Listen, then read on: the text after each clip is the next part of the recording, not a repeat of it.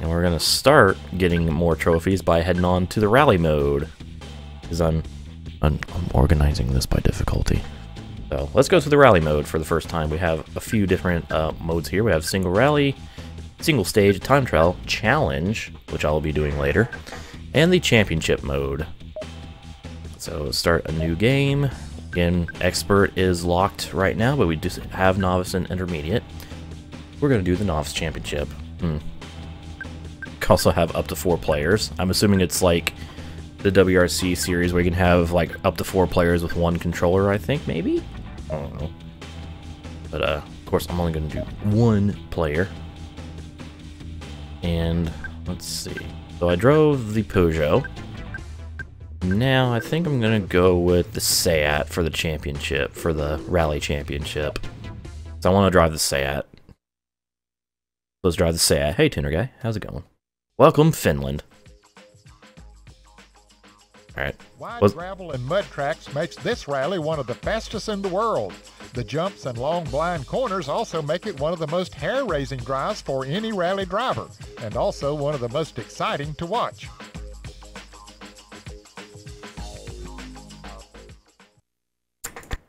That was the voice of Ned Jarrett. So, for you PAL folk who live in Europe and played the PAL version of this game, you actually got someone who probably, I don't know, was it Colin who did the introduction or something? I don't know. Somebody who probably actually knows what rallying is. No, for North American release, they got Ned fucking Jarrett to do the narration. You know, NASCAR. Ned Jarrett. Father of Dale Jarrett. You know. That. Sure, why not? So, here we go. Here is the layout of stuff for the rallies. So, we have our information here. Quite a lot of information, actually. So, for our first rally, Finland, we have 4 stages. We're going to be doing 2 of those on our first day here. So, we have Mikkeli and Kuopio. Mikkeli's taking place at 6 in the morning, 5 kilometers in length. Is 80% gravel, 20% mud. And then Kuopio going to be taking place at noon with 4.9 kilometers in length. 70% gravel, 30% mud. And also the temperature is going to skyrocket from 5C to 17C. Also nice tuner guy. Ken Block wasn't even relevant in 2000, I don't think. So there's that. And then a little bit about the rally, I suppose, at the bottom here. Wide gravel and mud tracks make this rally one of the fastest in the world. Proper noun. The jumps and cresting long corners also make it one of the most hair-raising drives for any rally driver, and also one of the most exciting to watch. Now imagine that in Ned Jarrett's voice. So silly. Also, here's the weather forecast for the stage, as well as a map of the stage. So, twisty. Gonna be cloudy but dry conditions throughout both stages. I like that. That's cool. Anyways, here's where we can change our car setup, as well as do any repairs that we have to do. 300 brake horsepower for the Seat Cordoba. And yeah, I'm not doing anything with setup because I don't know what to do with setup, so fuck it.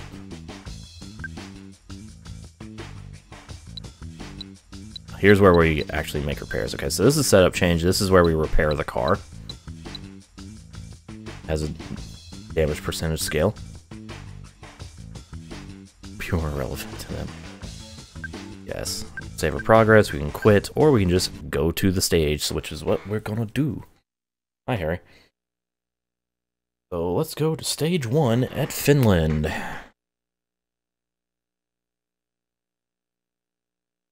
Yay. 3, 2, 1, go! So I think, I'm pretty sure. 6 right and press into wall 5 left tight. Here, I'll just let you listen to the co-driver for a moment here. And then I'll talk about it. As I 70, turn 3 right drive. on the mud. 30 press and 5 right.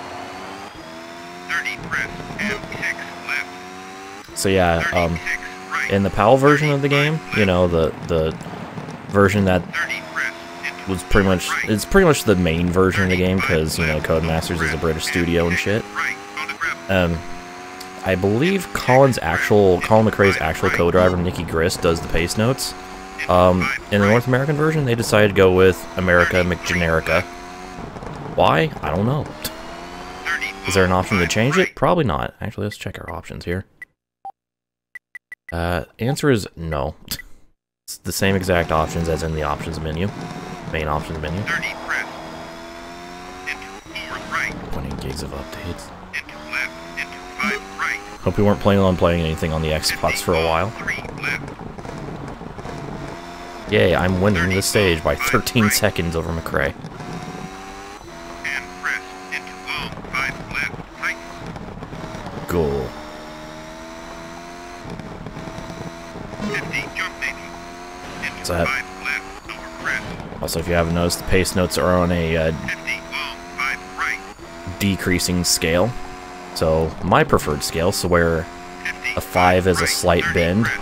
Into and a long 1 5 is left. very tight. I prefer it that way, because it's like kind of like 5 right. not Into only left. telling me how tight a corner is, but also is a bit of almost a suggested gear as well. Right. So it's like, oh, 3 right? That's kind of about a 3rd gear corner. Okay. Jump maybe. Into 5 left. That's why I kind of prefer it this way. 36 right. 36 left. So let's check one more thing. 35 left. 36 left. Aha, there is an interior view in rally mode. Right. Look at this shit. 5 right. Over press. This is 55 nice, left. actually. Whee! 50 jump maybe. This is a really nice interior view for fucking PS1. Anyways, we're not going to be using that, though. 5 left. Tight. Don't y'all see the car. 50 forward right. I should vacuum seal. Okay. Yeah, and there's our first stage complete and dominated. Oh, yeah, it kind of does sound like text-to-speech, actually.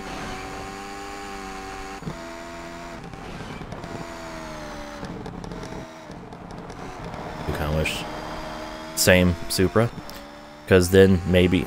I wish WRC1, Evolution's WRC1, sold better.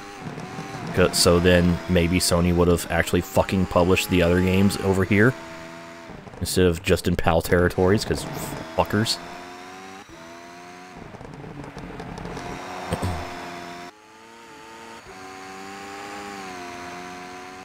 Anyways, that was a decent replay. And here's a sector-by-sector breakdown of the stage, so... You can see my sector times and total time versus the record time, which is all generic because they didn't actually have any records, like default records set, so they just like, fuck it, 1 minute per sector. Hello, Josh. Welcome to the stream. I've set the fastest time for the stage, yay! And also kick their asses, so... Stage win for me, unsurprising since I'm playing on Novice. Colin McRae in second in his Ford. And we have Dugas. I don't know how many of these drivers' names are actually real. I don't know anything about the 2000 WRC roster, so yeah. You know. We have Dugas in third in his Peugeot. Aikita. I think that's an I and not an L. Aikita in fourth in a Lancer. Ericsson in fifth. Baca in sixth. Aha, Baca. Funny. We have Ingold, Tizot. These fucking names can't be real. Tizot, Tizzo. I'm gonna say Tizzo. Huber, Candido, Truman, Johnson or Johnson, depending on how much flavor you want to add to it. Jones, is that Emery? Emily Jones in the Corolla. Cooper, Castis, and Utzman bringing up the rear again. Yeah, unlike McRae, that name's not real. It's probably not actually Ericsson. I think Colin McRae is the only like real driver name in this. There we go, 16 competitors. And then have this line here, cutoffs. I guess that's a point cutoff, I guess? Oh. Like, why are we fading away? Just resetting the replay. Of course, everyone's standings are the same because that was the first stage, so blah blah blah. Let's move on to stage 2 here at Finland. The text in this game is really weird. It looks like they took like all the text shit, like the text, the jiggly antenna. I just noticed it. Good old jiggly antenna. Even the PS1 had the jiggly antenna, but it looks like they took like the text graphics from like the PC version of this game, because there is a PC version, of course, and just downscaled the fuck out of it for the PS1 resolution, because it looks very not good. Now the in-stage graphics, that looks fine. Like the HUD here looks nice, but like the menu text looks really blurry and just not good, not clear. Not really a fan. Ryan Cooper not doing one of those WRC career. That's why he turned to the Pro Street life. 33 left. Oh, this way. I'm so not used to having 8 sectors in the stage because I played so much WRC. I'm used to having 5 sectors. It's like, why are there so many sector splits in such quick succession? Oh god. I have hurt the car. I have damaged the car. Right rear slightly bent. Mud.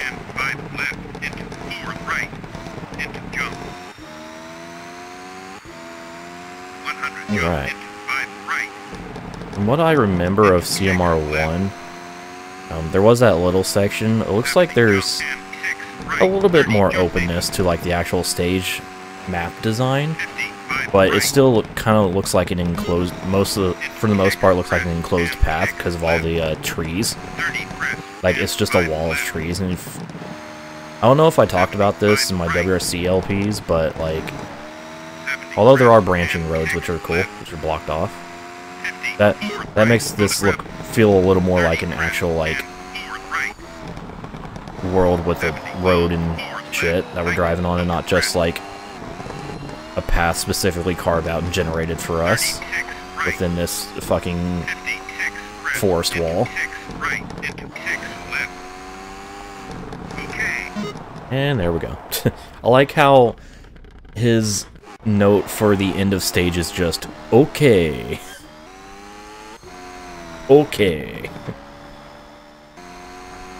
I mean, the tree wall frees up, you know, makes it so they don't have to render as much world on screen. They don't have to worry about, like, draw distance and shit, so it's fine. I do like the touch where they actually have branching roads every now and then. So anyways, there we go. Dominate stage 2. That's supposed to be right next to you. So he's talking about $5 walkie-talkie. Because, I don't know, radio technology? Fucking, I don't know. Anyways, do guys finish second in that stage. McRae third. Here's the rest of the standings. Gotta show it all because I'm weird like that and I have to show all the standings. Same, Supra. It's always cool to see what creative ways a company might have used to get around technical limitations. Not even PlayStation sound quality, Harry. That's not even the problem. PlayStation has good sound quality because CDs. Anyways, I'm leading the rally by a minute 10 seconds over McRae. Hooray! We've done 2 stages. Then again, there's only 4 stages, but still. In the Novice rally. But there we go. Now we completed stage 2. We finished our first day of rallying, and we get our next service area in previous stages 3 and 4. Stage 3 is really short, only 2 kilometers in length. Good God. And stage 4 is 5Ks. Temperature about the same, drops 1 degree between stages 3 and 4. for weather forecast. Here's the map. This looks pretty straightforward. We're going to go slightly overcast to sunny skies to overcast. Cool and good. Not messing with the setup. We have some damage to repair though, so not much. Just a little bit of suspension damage, a little bit of differential damage. It's going to take 12 minutes. Jesus. I have an hour to do all this shit. The body is least important. And I have time to repair the body, so cool. Had time to repair the entire car. Like, there's a little bit of information on the bottom about what damage will do to the car. Neat. I like this as well as the 3D model of the car, just kind of flippity-doobity-doo around each part. Alright, let's continue.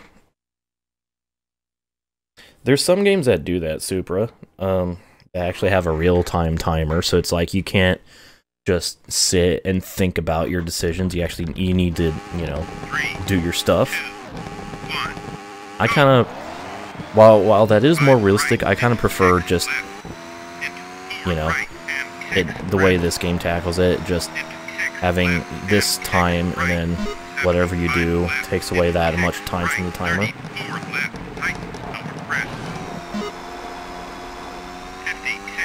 Although both systems are cool, I just prefer not having the timer countdown in real time. Because I'm a baby. This stage is going to take me no time. Fucking 2 kilometers. It's not even a super special. Oh, I saw those arrows and I'm like, oh boy, sharp turn incoming. While that was true, that's not the where I'm going. The where I'm going. Words are hard. Sub 1 minute stage? Oh shit. Maybe if I don't suck. Like the scraping sound. Aww. Barely missed the sub 1 minute stage. Damn it. Yeah, pretty much, Supra.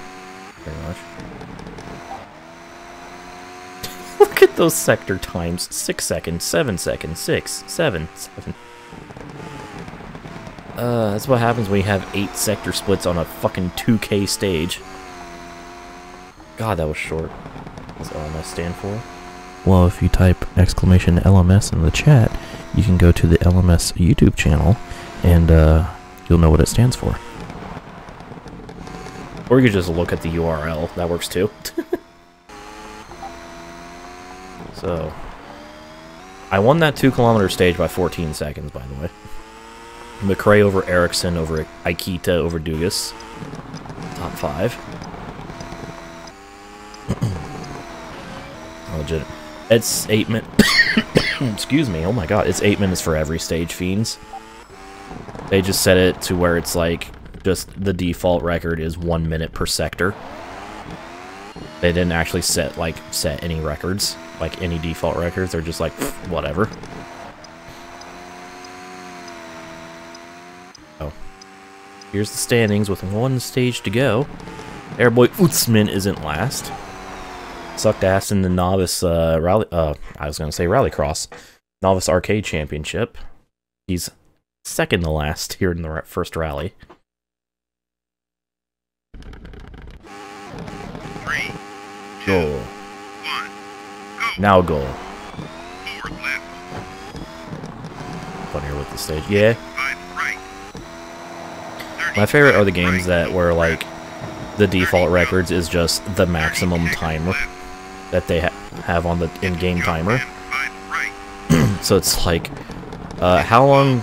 What's the record on this default record on this like 2-mile circuit? 59 minutes, 59 seconds. 35 right. What? 55 left. Straight 150. He's funny. Right. I'm having a hard 34 time left. hearing the pace. I'm kind of driving by sight here in the visual pace notes here because I can't actually hear the pace notes because I'm talking over them, which is like the worst part of trying to stream / like let's play or anything a rally game. Because the pace notes are a very integral part of rallying.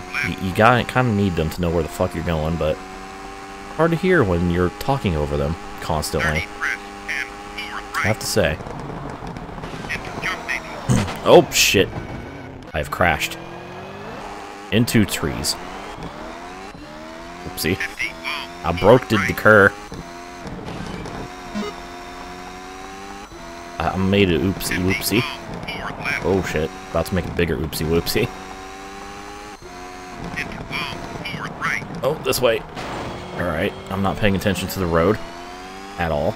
55 left. That's a tree, now you know. 55 left. Over crest. Into jump maybe. And Oh long. god. Forward left. Jump maybe. 30 forward right. Thank you, Chevron signs, for pointing me in the direction, because I'm an idiot. 30 crest. Into 5 left. 36 crest. On the mud. And 5 left. Over crest. And 5 right. And forward left. 36 Go. crest. Into 5 right. 56 left. Into 6 right. Into 6 crest. 30 forward left. Over crest. Sounds so 50 soulless. turn. 3 left. On the I left. am not a robot. Beep boop. 3 left. Boop. 70 long. Forward right.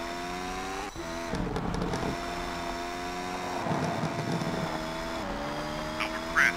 They sure did put no effort in the co-driver. 6 left. Here, read the pace notes. Alright. Okay. Okay. I still love that. New evidence. I didn't even know there was a new Evanescence single. I didn't even know Evanescence still made music.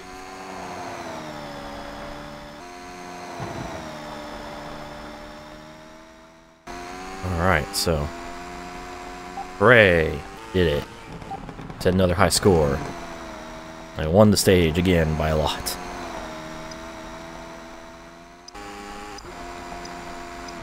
There's the standings of the fourth and final stage here at Finland.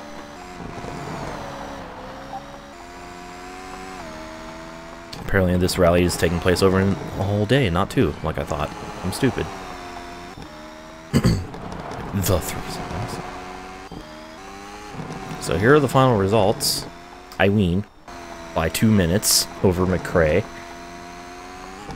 Dugas in 3rd, Eriksson in 4th, Baca 5th, and Aikita takes 6th, and I'm assuming the final point because of that line. And then here are the rest of the results. And there we go. Utsman finished 14th, so yay, not last. Crashed into the tree, not last for him. Okay. Oh, this is different than I was expecting. I was expecting the whole 10, 6, 4, 3, 2, 1 points for top 6. No, it's 12, 8, 6, 4, 2, 1.